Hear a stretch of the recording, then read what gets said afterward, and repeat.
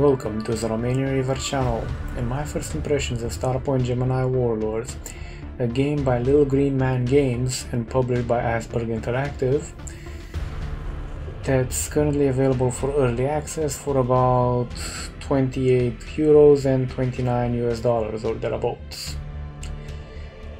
Now the game itself is in principle, and its accent falls upon a spaceship simulation in the vein of Starfleet Command type games, but unlike Starfleet Command where you had battle mode and then you had basically strategic map mode where you moved around in quadrants, in this you're basically,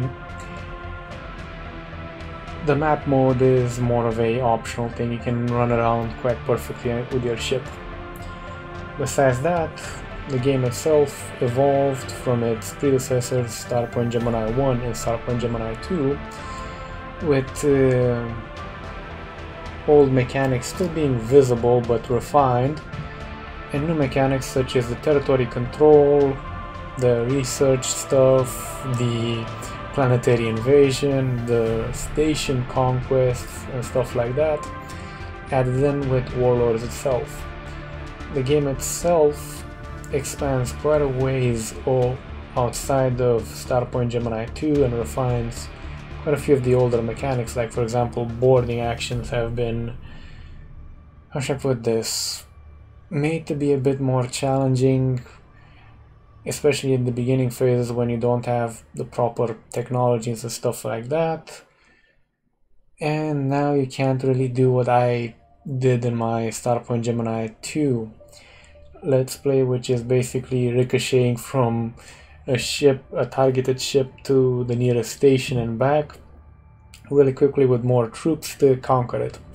But by contrast, your troops now regenerate by themselves, so you don't have to worry so much about that, because gods know I've undocked so many times with not enough marines to capture a ship. But yes, the old adage that doing destroy missions where you capture the enemy ship instead of destroying it is still valid. That is the quickest way you can earn money in this game. Aside from that though, I wish to take a moment to state that the standard disclaimer applies, which is namely that the developer / publisher gave me a review copy of the game for the purposes of doing this video. Aside from that though, I wish to also mention the fact that about 4 or 5 months before I got the review copy, Little Green Man Games asked on their public Twitter if anybody wanted some of their spare t-shirts they had laying around from one of their conventions. I can't remember which one exactly it was. And I asked for one, and apparently they also had some spare stuff to basically crop together a fan bundle they gave out at their respective display. So yeah, wish to mention that, because yeah, it may not sound like much, but I do appreciate that, but it doesn't affect me in terms of being a bit more positive, because this game is an evolution over Starpoint Gemini 2, but at the current time it has glitches, and even without the glitches, some of the mechanics can be quite annoying. Like for example, the boarding actions, they are balanced to prevent the steamrolling stuff I did in my Starpoint Gemini 2 Let's Play, but from another point, it's basically RNGesus with a big wheel of Wisconsin cheese added on top. So yeah, care has to be taken not to get too overly excited with this game, because there's a lot of things to like, but quite a lot of things to also dislike. But let's actually get to showing a wee bit of it. Let's see, there's Dreadnought time, so around here somewhere I think. This is around the time when I had to wait for a patch because the game itself had a quite impressive glitch, if I'm not mistaken. Yep. that fleet over there, which is one single ship at the current time, wasn't one single ship before the patch. It was an infinity of ships that kept respawning. Basically, once this thing would blow up, it would respawn another exact maker ship, armors, weapons and arms and whatever from the wreck. So yeah, even with 0.90, the game had quite some interesting issues pop up. At the current time, this is what I'm at in terms of territory control. Anything that's yellow is mine, green is allied, which is quite odd considering everybody was blue up until I sieged this place, at which point they apparently were quite happy that I was kicking the door in on, what are these guys? The rogues. The rogue gallery, however you want to say it. Now I'm gonna show you guys a quick idea of what station combat looks like, but just a quick mention, these are the new mechanics, so to say, with, well, new mechanics introduced with Starpoint Gemini Warlords to help with your conquest, so to say. Well, no, not really help, but prevent you from dying spectacularly, because yeah, you do need research to improve your ships that you build via shipbuilding. Not much said there. You can capture enemy ships and opt to send them to be reverse engineered, which requires this being the hub station. You start off with a hub 1 station, which is this bottom level, only access with these things.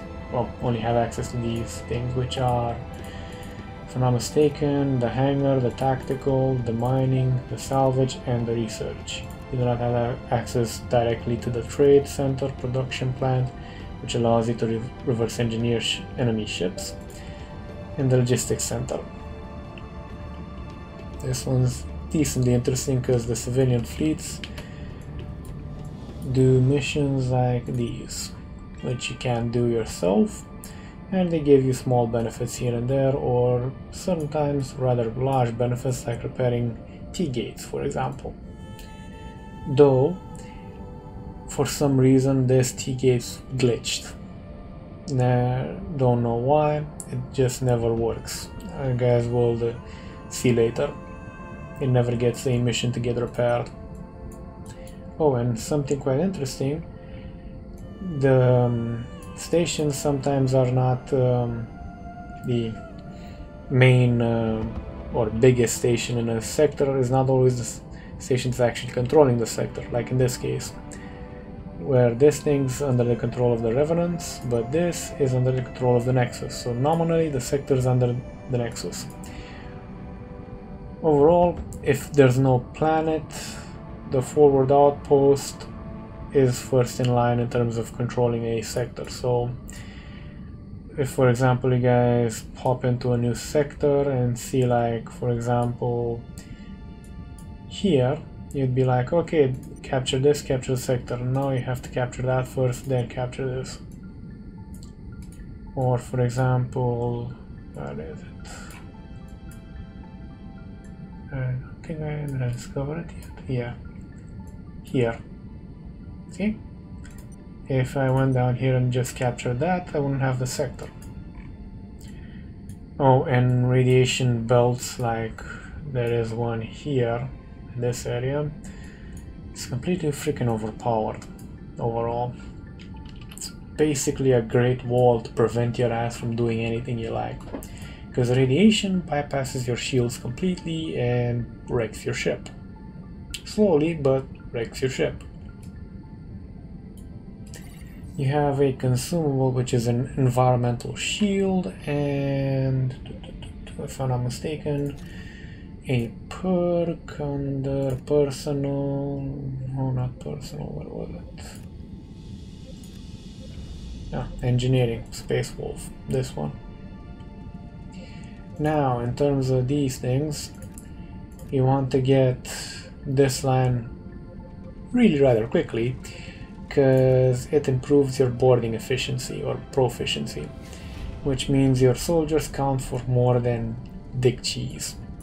Sorry for the language, but they get killed remarkably quickly without that and without these types of technologies. This in particular is quite very important. This, not so much, and this can be crucial for capturing bigger ships than your own.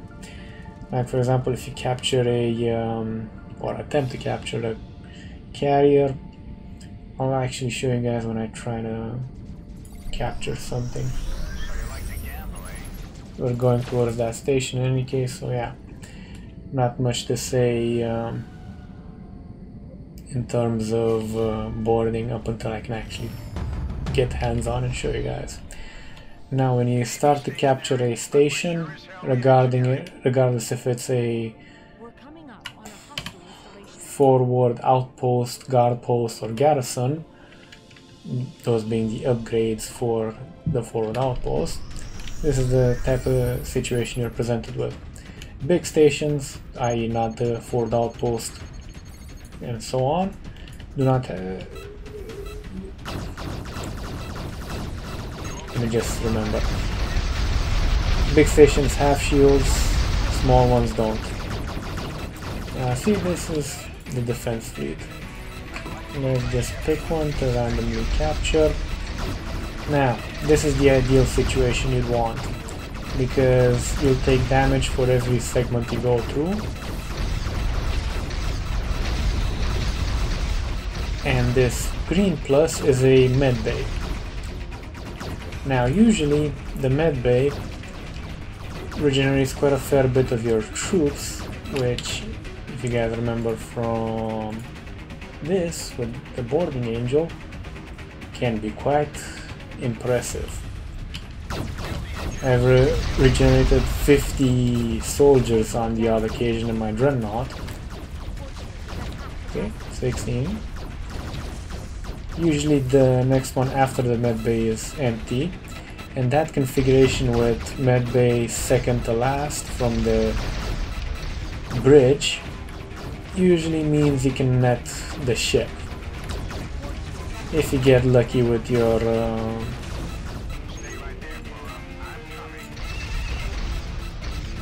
roll on healing in the medbay. And once you capture the ship, you get the options. Send it to be reverse engineered once you have that logistics center thing. Sell it, which is quite a bit easier to do now. Well, actually, this whole thing is basically a quality of life improvement over the tractor the damn ship to the nearest station in slow boat mode. Enjoy. Cause yeah, I believe about 3 or 4 hours of my Starpoint Gemini 2 Origins and Starpoint Gemini 2 Vanilla Let's Plays are, and these being 3 to 4 hours each, me tractoring ships back to the station, because it takes a bloody long time. In this case, let's just opt to sell it. When you opt to sell it, or opt to anything, a couple of ships from your fleet pop in, tractor it, and boom. Come on, go. Warp off with it. And you get your money automatic. Quite a bit better than Starpoint Gemini 2. I think most people would agree. Now, in terms of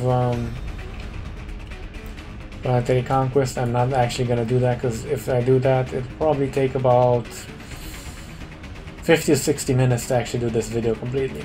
So we're gonna skip that. Station conquest, as I said, take out that, take out the shields and the platforms underneath the shields, because there's a shield generator and a platform under there. Take all those out, and the station surrenders. So there's not much to say there. Let's get the hell out. Or actually, let's use the T drive, which has been also modified from Starpoint Gemini 2 into something that isn't a loading screen, which is always appreciated in an open world game. The security alerts don't really matter in your own systems, i.e. in the Concordat, or however it's pronounced in English, because if they scan you, you're basically their boss. So yeah, don't think that's gonna work out too well for anybody who's like, you're not above the law. I am the law. Okay, now back on target. The Proxima itself is built once you can actually, well, technically speaking, it's auto-built, but you have to research every one of these things. And each of these has its own price. So yeah, it's not cheap. Remarkably, it's not too expensive compared to, for example, a Mark II Dreadnought, which I have a couple of later on. But it's getting there, and overall it's basically mostly defenseless within its specific role. Now, one thing to mention, the Proxima can only be deployed in one specific area. To deploy it, you need to clear out an area of certain inhibitor platforms and then basically scan a anomaly to pop in the Proxima. Then you defend it up until it's charged up and pop. Not much to say there. The boarding actions you kind of saw. The station capturing you saw. Trading is in, but is as rudimentary as you guys remember it from Starpoint Gemini 2. What else is there to say, really? The ships themselves, all of them, as you can clearly see with this one, because the Saratoga looked like a bloody iron, or for more British-speaking people, a hot iron. Now it actually looks like something you'd want to fly quite a bit of. Oh, and one thing to mention, the storyline at the current time, which is 28th of April and up until the launch, if I'm not mistaken. Yeah, I believe I'm not. The storyline is not available. The only thing that's available from it is a couple of side missions, like for example that one over there. And what else? And the first 2 or 3 missions from the campaign itself, but it's mostly an introductory thing, especially for veterans who are used to digging around only with one ship, because yeah, all dogs and that sort of stuff. Aside from that, not much else to say. You research stuff to improve your infrastructure.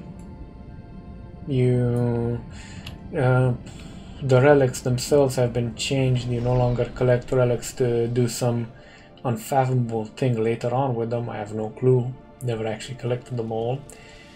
I'm not one of those 100%ers.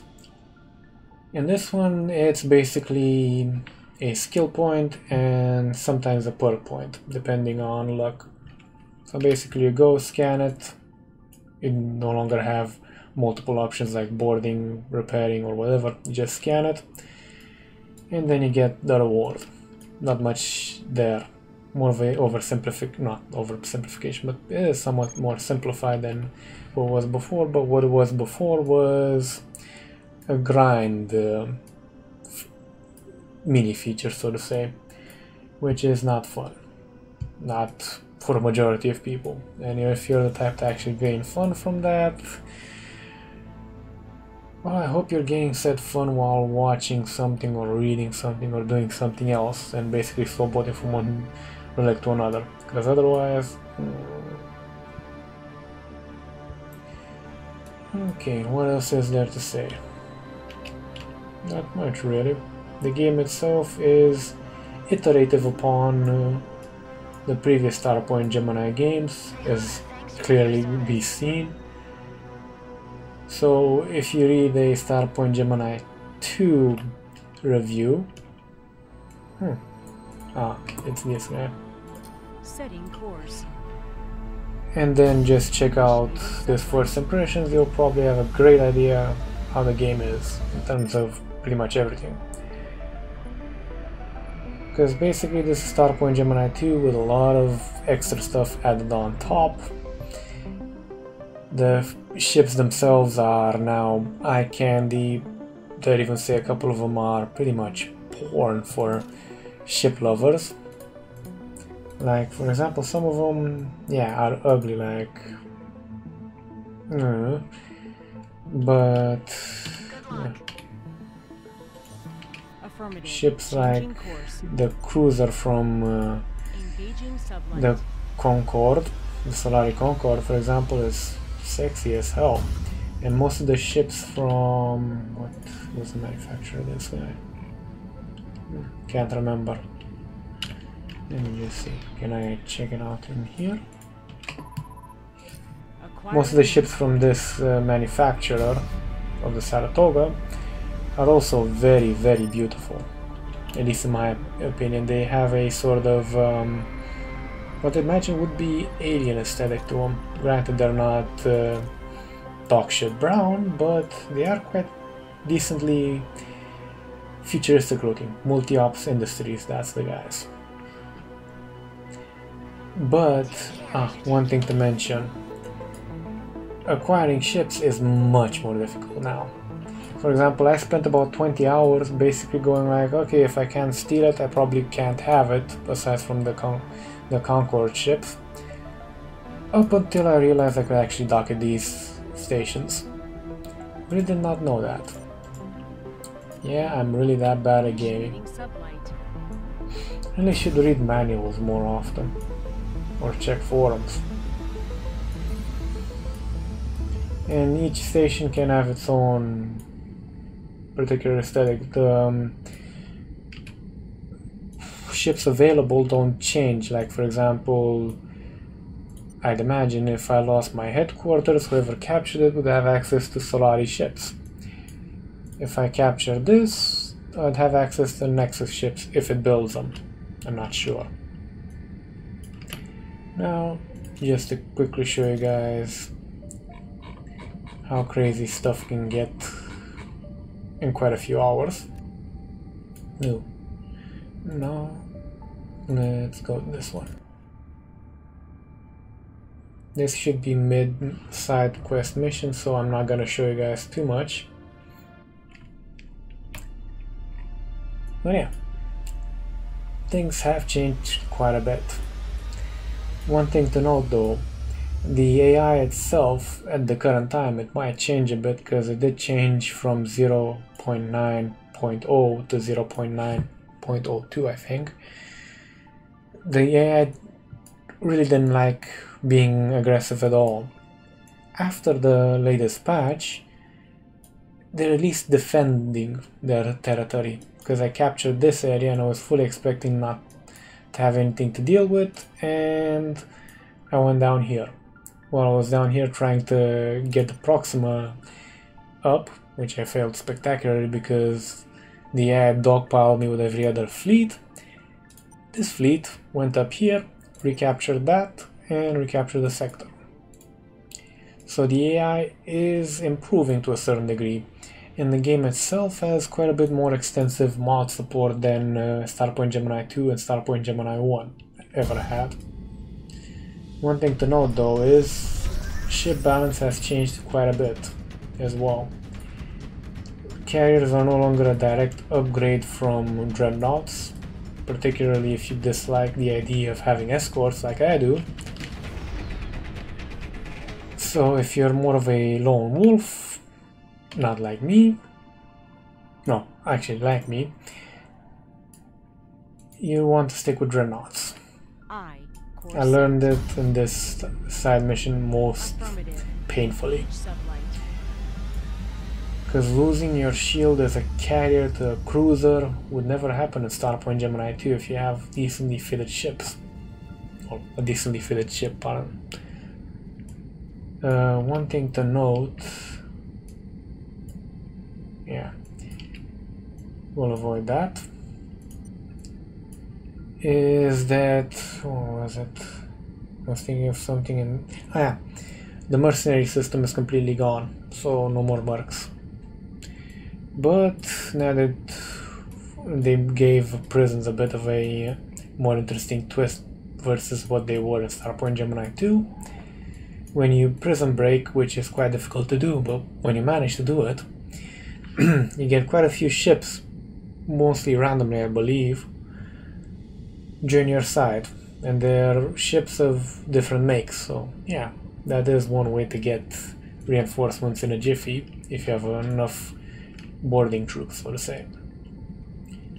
But yeah, besides from that sort of stuff, and still a decent amount of boobies in the game, I'm a dude, you can't fault me. Game is basically a much improved version of Starpoint Gemini 2, if you consider some of the RNGesus things being further RNGesus, an improvement. Granted, with the boarding actions you can control results, but if you get your first boarding action repulsed, the enemy ship you are trying to board the first time automatically gains immunity to teleportation, so yeah. Hopefully there will be a mod to fix that, because I don't think it's a accidental feature. So in conclusion, overall, if you guys liked, for example, Starpoint Gemini 2, and were like me, always complaining that, how should I put this, stations were never conquerable and you always had to deal with passing near them or whatnot, well, now that's fixed. Now you can actually capture them, and you can capture the planets too, which is a later early access thing. I don't believe they actually had it planned, could be wrong, but apparently the reason why it's so weird in terms of implementation is because it's something people really wanted, and with Starpoint Gemini Warlords, developers really wanted to do their best in terms of giving their fans what they wanted. So yeah, if you like Starpoint Gemini 2, keep an eye on this one. If the glitches are fixed, because there are some very annoying glitches at the current time, sometimes the game hard crashes when you capture an enemy ship and it warps off. Once those are fixed, and they probably will be considering the patch that was not even a major one overall, it was like 17 megabytes overall. If that's any indication, the game will probably not have many, if any, glitches, and the developers are quite responsive to ones you do report. If you guys are new to the genre itself, i.e. spaceship combat stuff, overall I think it's a decent title to look into, because the ship part is deep. It is quite pronounced in terms of depth, but everything else is light, so you won't get lost in the minutia. And I don't believe any Starfleet Command 4 or 5 or however much it was at the current time, I think it was 4, will be coming anytime soon. No, nothing's been announced as far as I'm aware. I don't think there will be. And for anybody who's like, coming from games like, as I said, Starfleet Command, it can be a title to keep an eye on overall. But again, like with the guys who are new or even veterans of Starpoint Gemini 2, make sure the launch day reviews for this thing mention as few glitches, bugs and crashes as possible, because to be honest, the game managed to boil me piss a couple of times when, how should I put this, the carrier you guys are seeing I captured. It was the 5th one I captured due to the game liking to crash at various points, and saves are only at docks, the autosaves I mean, or in when you finish side missions or I imagine storyline missions. If those get fixed, this is a title well keeping an eye on for purchase, either at full price or on a sale or whatnot. Thank you for watching, and until next time, take care and buff the